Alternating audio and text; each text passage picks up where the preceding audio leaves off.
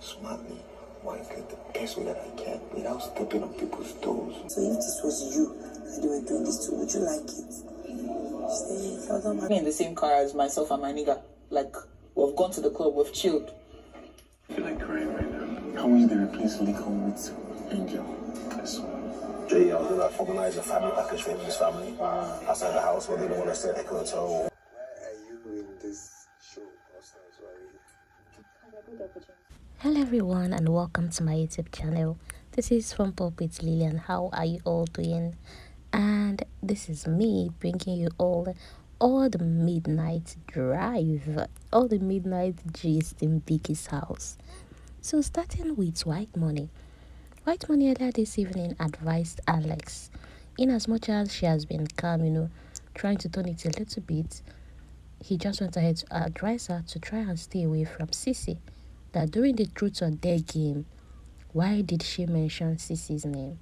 That was a red flag, that she shouldn't try that next time, whether as a joke or not. That at times in this house, people, you might think you're, being funny, but people take things to extreme. And while Alex was trying to explain that it was just a game and she trying to be friendly, that she was even happy, seeing that the Ceec of this season is beginning to make friends. That unlike in their sets, Ceec had no friend. Whitemoney went ahead to tell her to just try as much as anything that, bring a contact between her and Ceec. She should try and curb it. Meanwhile, Ilebaye reached out to Angel to apologize and talk based on their previous grievances. And Angel said she's really surprised at the Ilebaye she's seen in the house. That outside of the house, she has hung out with Ilebaye. That Ilebaye even know her boyfriend. That she's surprised really to come into the house now, and Ilebaye is acting so different. And is it that she even have Doyin as friends. And Ilebaye in return said, you know what? That she was surprised seeing you in the house again. Seeing you in the house and you're acting different as well. And then they went ahead to say maybe it's the house, that the house has a way of getting into people. And Ilebaye added, oh, you said I'm hanging out with Doyin always. You're hanging with Messi. And then just said, no, I'm not always hanging with Messi. Messi is my friend. But then I'm hanging with almost everybody in the house. But you are just always with Doyin. After they've discussed, Angel said, you know what? I respect you for being the one to reach out, but because she's not big on this, she doesn't reach out to people. And she went ahead to apologize to Ilebaye. She even said, oh, I apologize if I made you feel this way. And at the end of the day, they both gave each other a hug.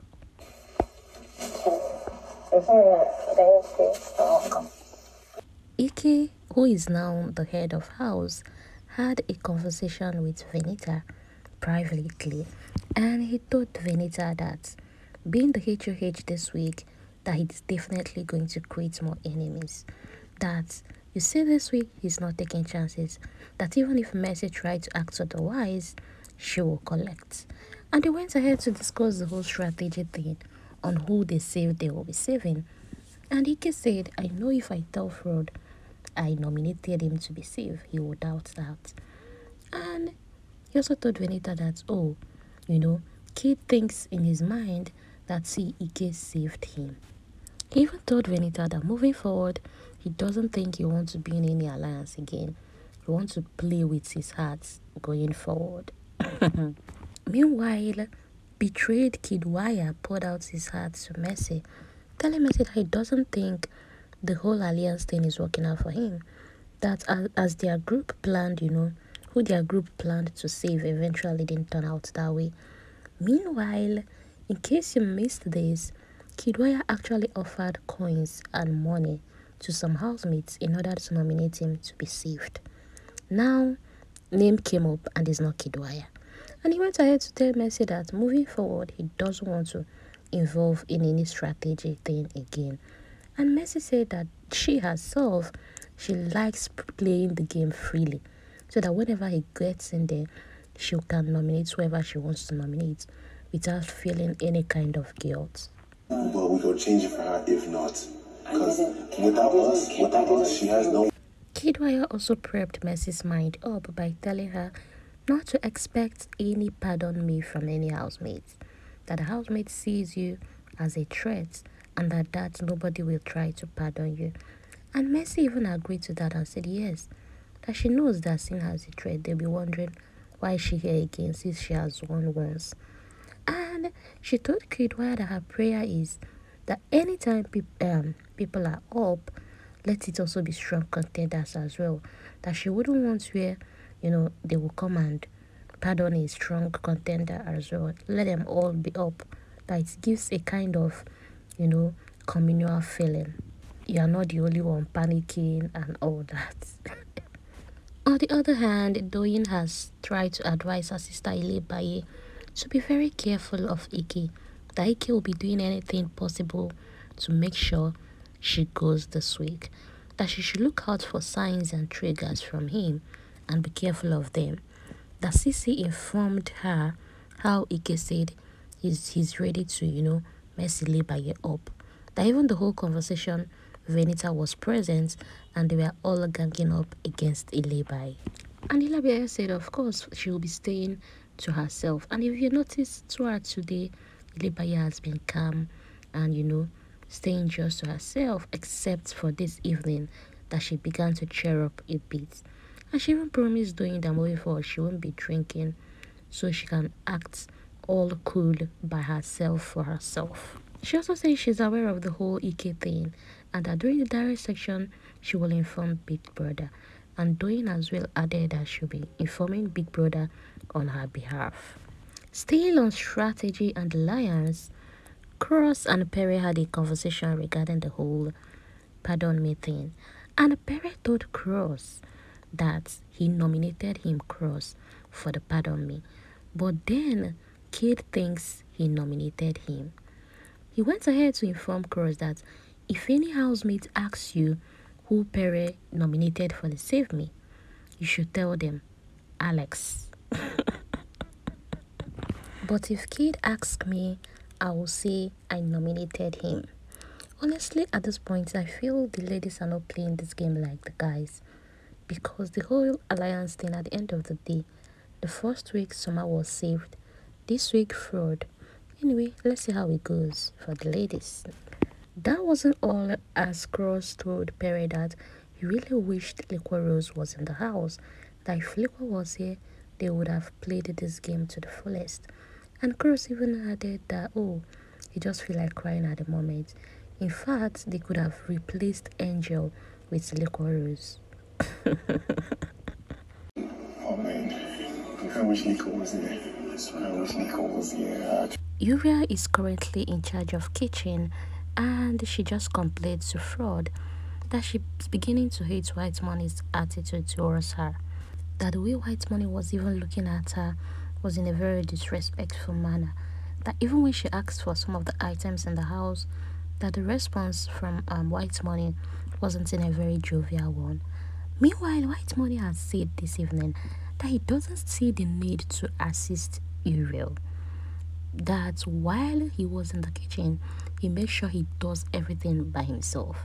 He cooks, he cleans. If others feel like assisting, good and fine. That he doesn't know why Uriel wants, be there and still wants him to assist. That it doesn't go that way. That if Uriel cannot go ahead and make communal meal, everybody will still survive. That besides Uriel, there are other great chefs in the house. That Neil can cook, even Fraud can cook. That in fact everybody in this season can cook. That if anybody feels hungry, the person should go in there and cook. If there is no food, you make noodles or sardine and bread and all that. That they are all the adults. And last, everybody will still survive. Fraud still went ahead to appreciate Angel for nominating her for pardon and asked that is the reason behind her motive that he's yet to know, but he's very grateful. And Angel even said, okay, aside nominating Fraud for pardon me, that she also went ahead to canvass for Fraud to be pardoned. That even Summer that wanted to save her, she told Summer, please use that for Fraud. Ike also gave Mercy a precaution that this is unlike before, that this time around he's in charge. And Mercy said, you know what, I'm a kingmaker. if you try to mess me up, I will make you. And Ike even added that he's going to deal with your girl.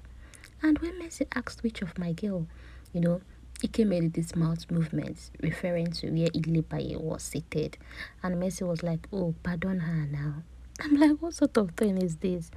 Will you just, try to mess someone up that is not in your face or what? I beg you, they should leave my Gen Z body for me. Housemates also went ahead to involve in a little this their concert game or whatever, and they are just making noise in the garden. After which they came into the kitchen, and Alex decided to make some egg sauce that they will eat with bread. After making this egg sauce, Pere couldn't understand why 4 eggs will be served to 5 people, because why Pere, Alex, Cross, and Ike were discussing about the whole frying of egg thing. Angel wasn't in the mix, but then Angel came saying she needed food to take her medication, but she's yet to see the plantain the house ordered. And Alex decided to give her a portion of the meal. But then Pere was like, no, that he needs to make, fry some other sauce for himself. That why would 5 people be sharing for 4 fried eggs? And until Alex now explained to him that Angel requested to have some so she can take her drugs.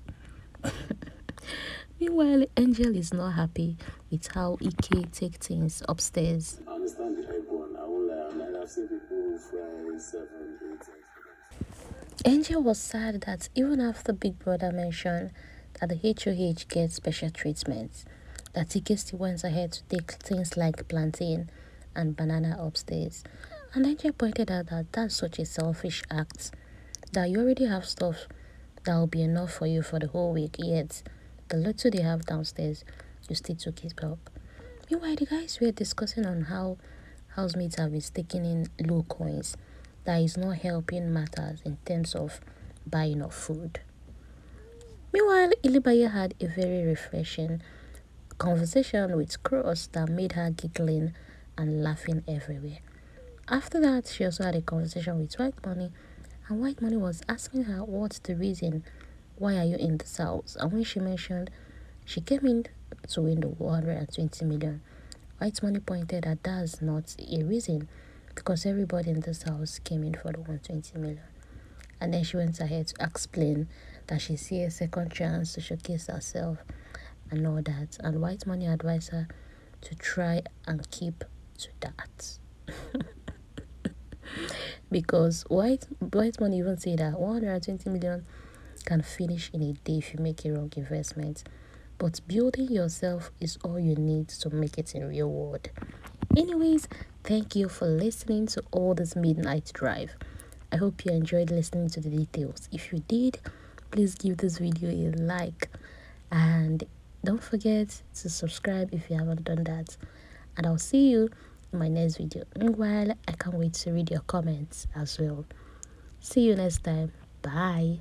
Names